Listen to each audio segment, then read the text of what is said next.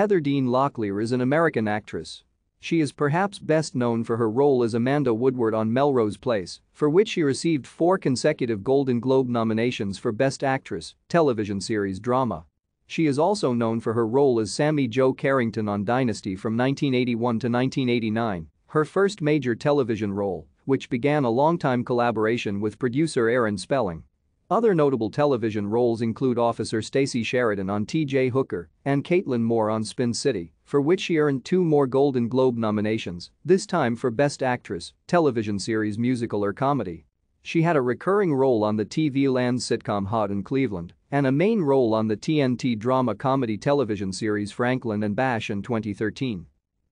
Locklear's film roles include the science fiction thriller Firestarter, the action comedy Money Talks, the live-action animated comedy Looney Tunes, Back in Action, and the romantic comedy The Perfect Man. Heather Deen Locklear was born in Los Angeles, California, the daughter of Diane, a production executive, and Bill Locklear, a UCLA administrator and former colonel in the United States Marine Corps. Thank you for watching. Like and subscribe if you would like to view more of our videos. Have a nice day.